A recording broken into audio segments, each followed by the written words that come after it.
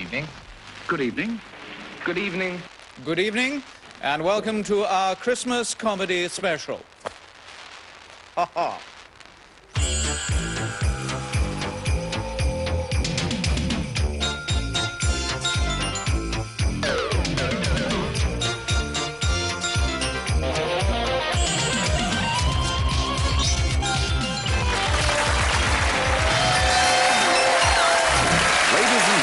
It's the Telly Addicts Christmas Comedy Special. And here's your host, Noel Edmund.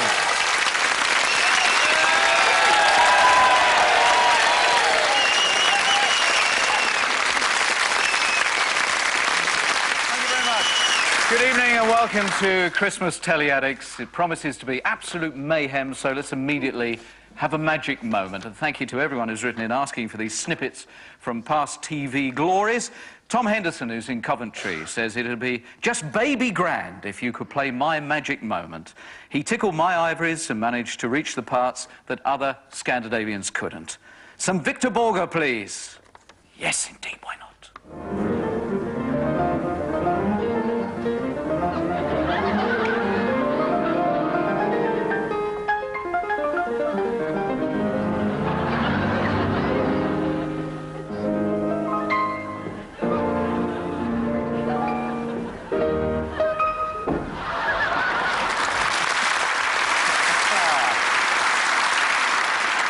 Seeing indeed, Victor Borge. Now, just before we get down to the introductions, if you took part in the Radio Times Telly Addicts competition and you're wondering whether or not you are one of the 5 pairs of people who'll be going off to America, to Universal Studios, everything free of charge, all organised or whatever, the names are going to be coming up during the clips. So look out! You might be on your way to America. I am on my way to the Crackers. The Crackers are 50% of our soap opera for Christmas, and the first cracker is Mr. Frank Carson. He leads the Crackers team. Frank plays old Jacob Cracker, the man whose poaching days came to an abrupt end when he goes salmon tickling without his glasses and spends 2 hours tickling a police frogman. Then we have Thelma Duncan Niblet, the part-time police frogman, played this evening without the wetsuit by Liza Goddard. Next to Liza is George Layton, who plays the absent-minded village athlete Sebastian Crumb, who goes on a 23-mile jog each morning and ends up 160 miles away from home by the end of the week. Good one. And finally, Graeme Garden, playing Ginger Williams, who holds a wild party in old Jacob's allotment and gets arrested for disturbing the peace. They are the Crackers!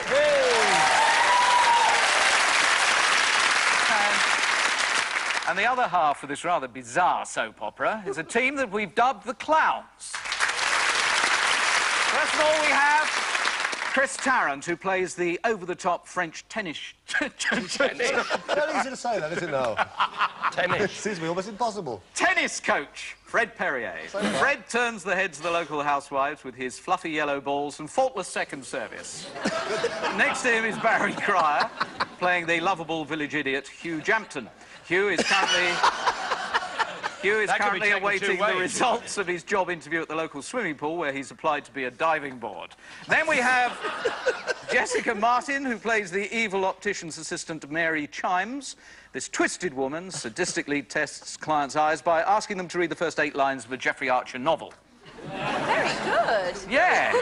And finally, we have Mr. Jim Bowen, who plays Little Mickey Tuckbox, the young boy whose pockets are full of bullseyes and whose best friend is a spider called Neville, and he has a smashing time with his catapult. They are the Clowns!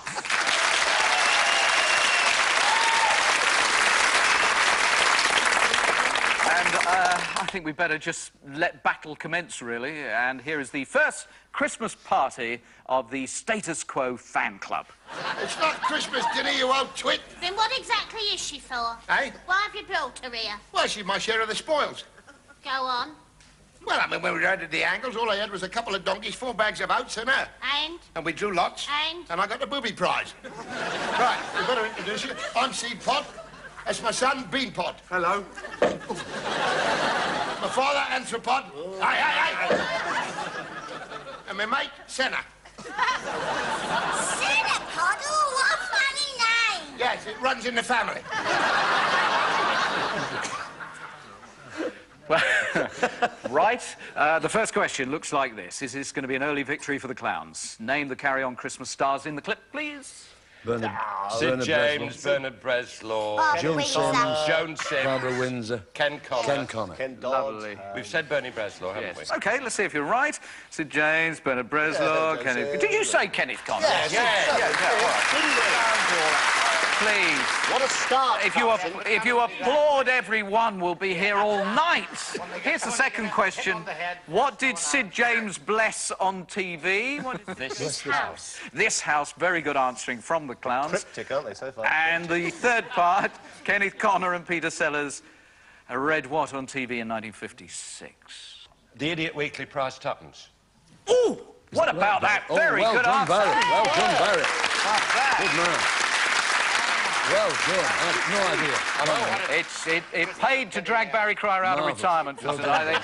I swear. Pity that wasn't thrown over. Now, with a bit of luck, this clip will silence him for a moment. All right, Ellie, I leave it to you. Yes, master. But if you fail... Yes. Oh, what? Not the 1,000 Mayhems. Yes. God, the 1,000 Mayhems. That's good, isn't it? No, he's gone. That was my best bit so far. Oh, I'm sorry. It's all right. Where's the... God! Oh, there's a... God, the 1,000 Mayhems. Oh, yeah, you can go. Yes. No. Don't clap. You want money. Now.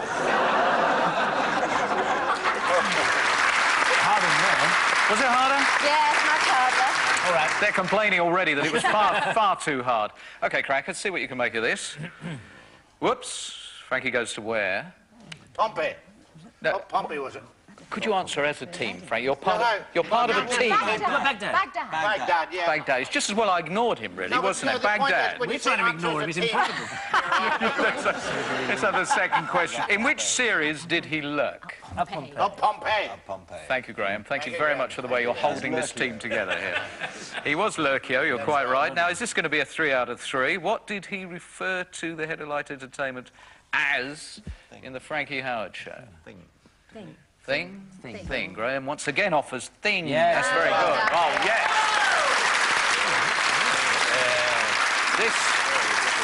This is going to be a vicious fight to the very climax. It's 3-all. Look at that already.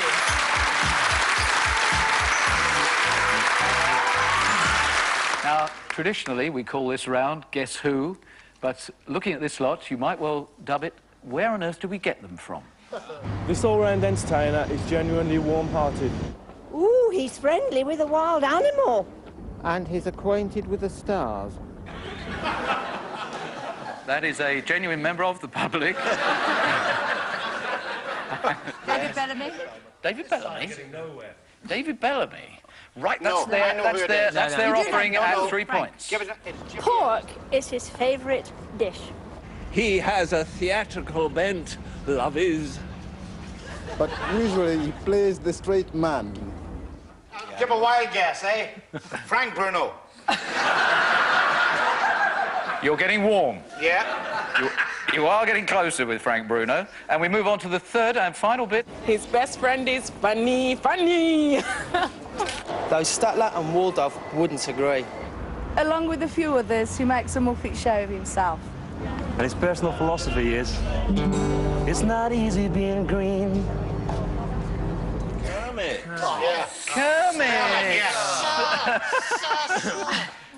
A measly 1 point. Teensy weensy little 1 point.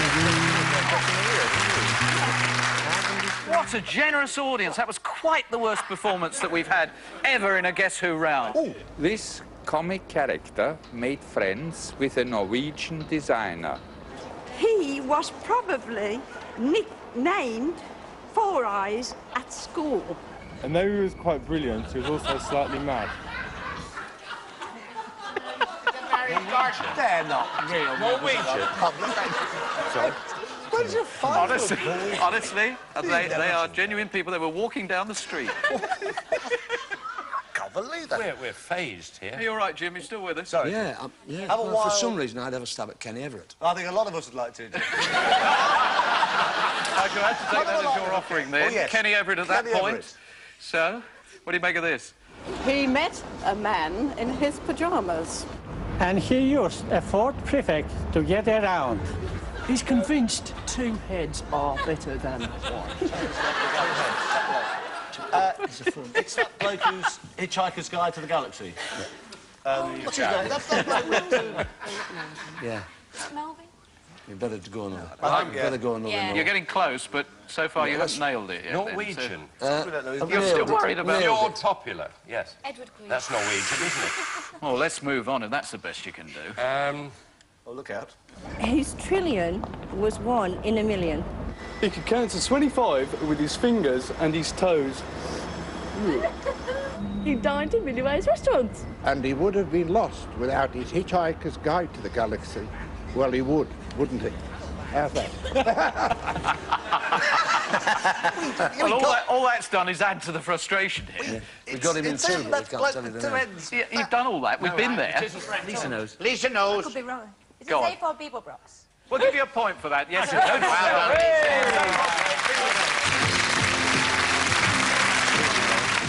I don't know whether you're still interested in the score. It's made all the difference. It's 4 to the clowns, 5 to the crackers.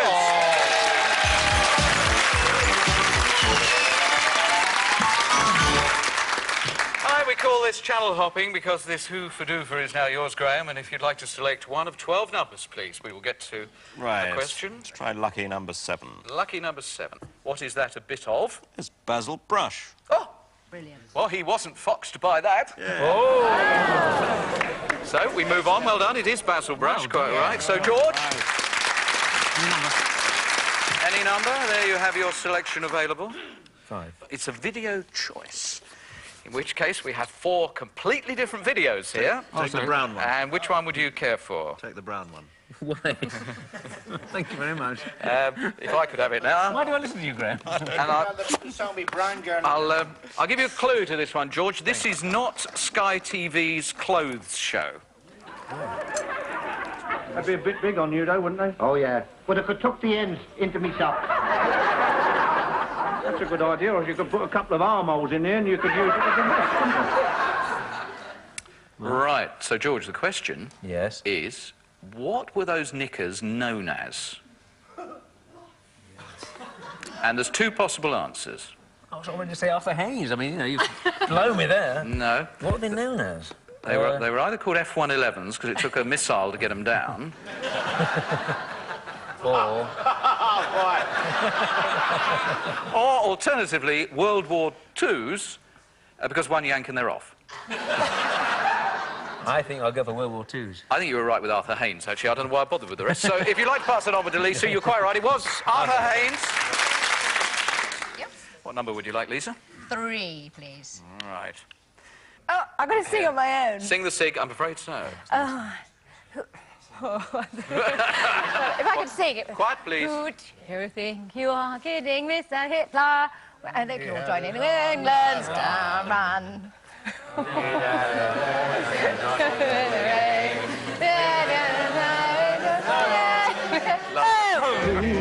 you think you are kidding, Mr. Hitler? Lisa? A number, please, Frank. Number 1. Oh, wow. Max Wild. Yeah, of course it is.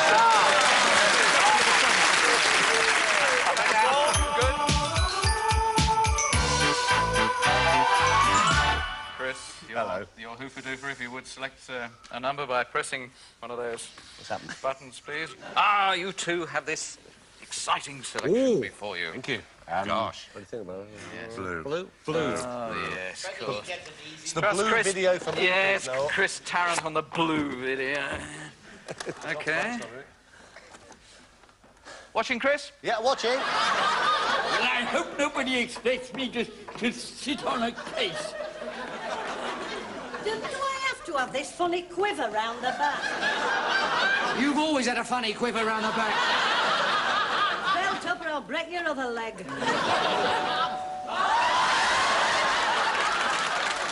Would you now please name the actors playing Robin Hood and Humpty? Oh! Dear. Robin Hood was Wendy Thingy, wasn't it? It was Molly Sugden. Molly Sugden. It was Molly Sugden was. Yeah. And what was the other one?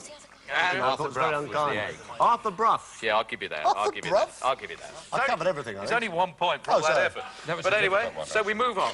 All right. Barry. Is it me? Yes. What have we got? Oh, I'll go early. 2. 2. Oh, God. Do the voice. Oh, dear, Barry. Boo! Frank Spencer. That was Frank Spencer. It's Frank Spencer if I go on any longer, Noel. You've done a whoopsie in your teeth. Oh, that'll do. That'll do, Jessica. Any more, Jessica? Say hello to the men. Well, I'm not stopping now. I've got to scrub some doors. That was me. Very good. That was me, actually. Give it that. Move on. Jessica, what are you going for? 9. Number 9. Prop. Oh, no. Okay. All right. Glass. I should try and help you on Bottle. this. Bottle. Angie. Oh, sorry. Glass. Frank Carson Glass. before he goes on. Bottle. Frank Carson before he Bottle. Glass. Bottle, glass. Not like that. Like that. That'll do. Isn't that it? Tommy Cooper. Very good. you were correct, Fez time. And now we come to Jim. Thank you, Jessica. Will we take number 4, please? Sing the song. Sing the song. Well, the boys to entertain you. That's the one. With a song. Do you think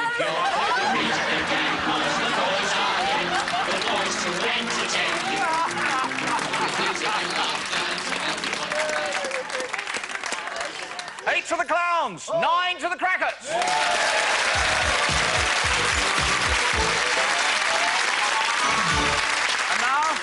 And now we're going to introduce an international flavour to this.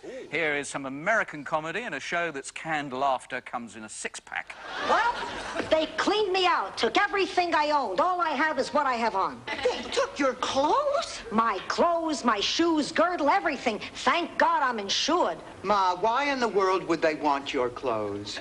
Who knows? Short girl robber, travels a lot, likes strip dry. It's okay, I'm thrilled. I hated my clothes. I need new clothes. They didn't take them, Ma. You hid them. Now, where are your clothes? Maybe I buried them. Yeah, it'd take a brave burglar to go through her drawers, wouldn't it? So the first question. Family Christmas. Oh. Who's the man-hungry Southern Belle? Oh. Yes. No, I don't think we're going anywhere with that. No, fine. Well, up it comes. Blanche. Blanche. Oh, dear. Oh, Jim is suicidal. That was on the tip of your tongue. Yes, it was. You whispered Blanche. In fact, I went pale at the thought of it. Yes, I think we'll move on. And where was Rose brought up? This is going to be a real... this is one of our strong rounds, this. Yes. But no, we've been doing a lot of work. The Bronx. Sorry? Mr. Bowen spoke then. The Bronx. Blanche from the Bronx. Blanche from the Bronx. Well, Rose from the Bronx. In fact, it was St. Olaf. Of course it was. St. Olaf. That's near Nottingham. Who begins stories Picture It Sicily, 1924? We're not still on Golden Girls. Yeah, well, That's the grandma, isn't it? Oh, and the mother. Yeah. The mother? Blanche's mother. Blanche's mother from the Bronx. Yeah. No. Absolutely right. OK, so has this been a disaster? It's not been one of our tests. It's been a disaster for the clowns because the answer is Sophia. And they have scored nothing.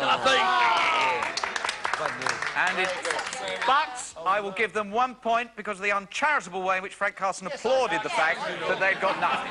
That was bad sportsmanship. No, I wasn't. Excuse me, I wasn't applauding them. I was applauding you for the fact that you've knit this show so well together with what talent there is about. And an extra point to Mr. Carson, please. An extra point to Mr. Carson. So, in what could turn out to be a very high-scoring show... Shut up, Frank, you were doing well. Thanks.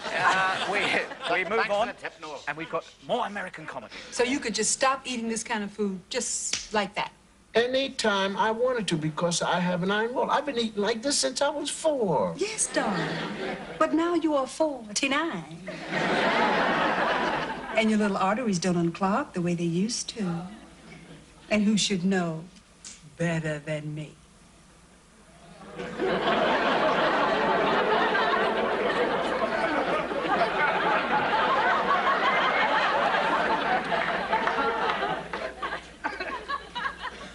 you like to unclog my arteries? That's not the question. The question is, actually, Bill Cosby's character is called... He's a gynecologist. That could be the next question. We're going to say Cosby. Bill. Was he called Bill in the show? Cosby. I regret it was Clifford Huxtable.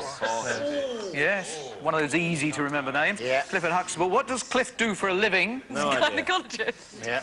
Doctor. Well, he's actually a paediatrician. Close. The right area. That's close enough. Yes, it is. That's good, yeah. It is. That good as you said. He's working his way up. We might as well be educational about this. It's... Paediatrician, of course, is Greek for irritable, meaning that you've got little patience. And so, which of Cosby's guests was an old spying We've got to say pal? Robert Culp. Robert Culp, I think. Robert Culp. Robert Culp. Robert Culp. Robert Culp. Yes! Now, this has produced a very interesting situation indeed. Yes, quite a gap's opened up. It's 9 to the clowns, but it's 11 to the crackers.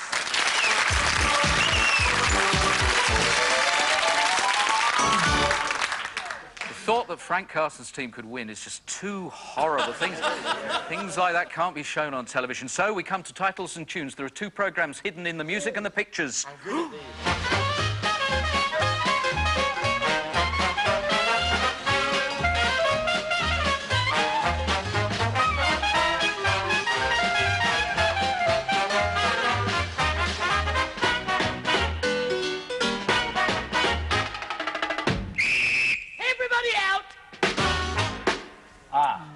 Yeah. Right. Rag Tray is one of them. Is the music. The song. Well, I heard everybody out, that's all I heard. Yeah. So it's, what is it? The rag tray. Rag Tray was the music. Is the music. OK, the pictures? I think it's wrong. I was going to say Alexi Sale, but I'm not sure that's the Alexi right Sale. answer. I fear that you're right, you're wrong. It was Russ Abbott, actually. But you were right with the rag trade, so you get 1 point, and the tension builds now. This is an opportunity for the clowns to claw their way back to some sort of parity.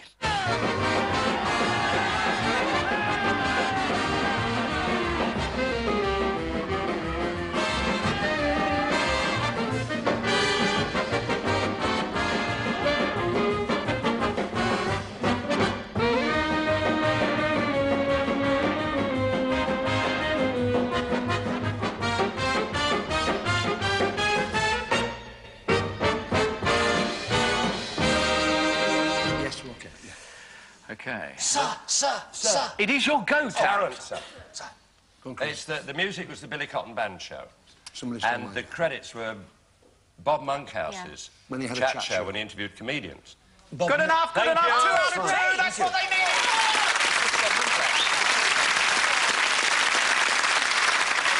Absolutely sensational. Murray Walker would pass out with excitement at this moment. Yes, the gap is down to 1. It's 11 to the clowns, 12 to the crackers.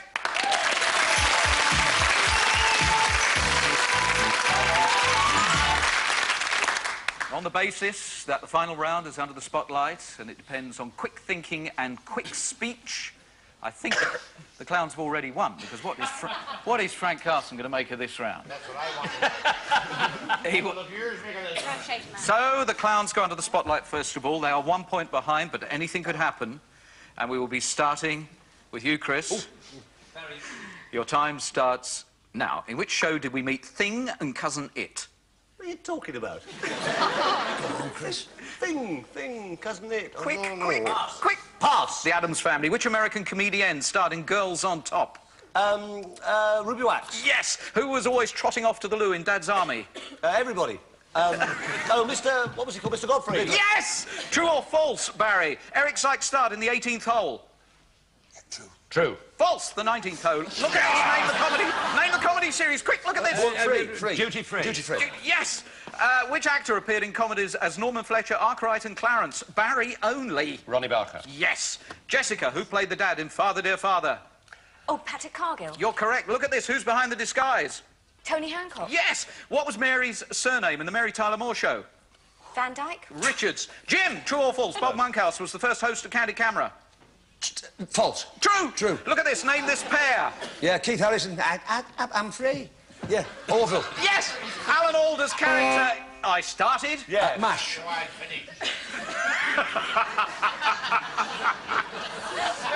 Steady. Shh. Alan Alda's character in MASH was called what, Jim? No.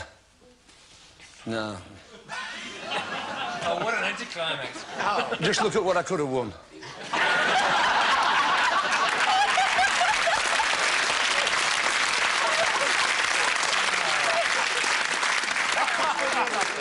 No idea. Yes. Oh. Sorry. It was Captain Benjamin Franklin Hawkeye Pierce. Scottish character. Adjudicator, how did they score? 7. 7? So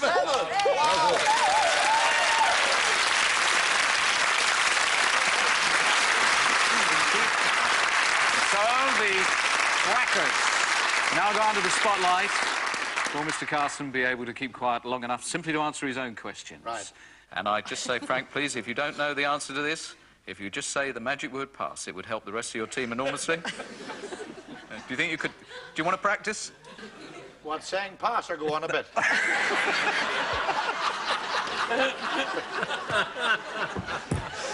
And the time starts now. Who played the crucial DJ Delbert Wilkins?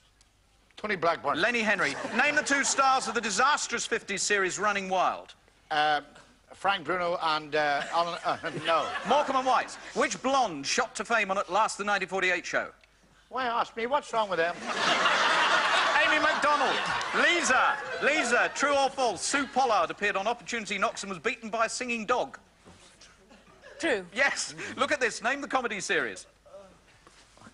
Oh, Last of Summer Wine. Bit of mumbling, Last of the Summer Night. Which actor appeared in comedies as Granville, Del Boy and Ted Debbie Simcock? Jason. Yes. George, who played Robin in Robin's Nest? Richard Sullivan. Yes. Look at this. Who's behind the disguise? Benny Hill. Yes. What was Lucy's surname in I Love Lucy? Arnaz. No, Ricardo. Oh. Graham, true or false? The Burns and Allen Show starred George Burns and Dave Allen. False. It was Gracie Allen. Gracie. Look at this. Name this pair. That's Lenny the Lion and Terry Hall. Yes. Ted Danson's character in Cheers is called... He's the barman.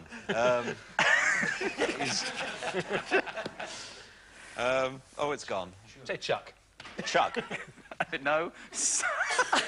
Sam Malone. Yeah, that's it. Yeah. I make it at the end of that. They've also scored 7. But there was whispering going on. Never. During that one. Yes, there was whispering. Yeah, well, at least you can't accuse me of that. There was a lot of whispering going on with the Lion and Terry Hall, and therefore I'm debiting a point. 6 to the Crackers. 6. And therefore, it means, surprise, surprise, it's a draw.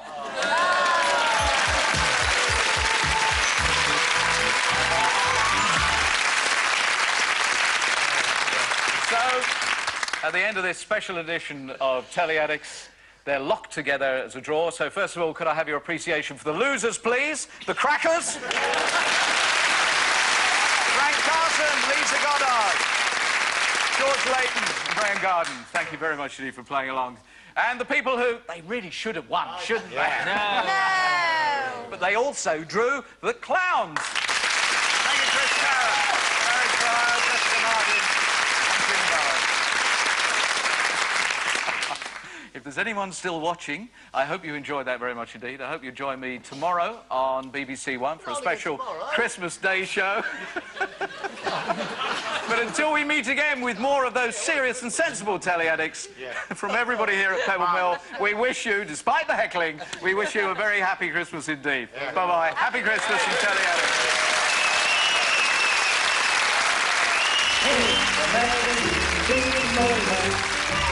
They send her to the party ground.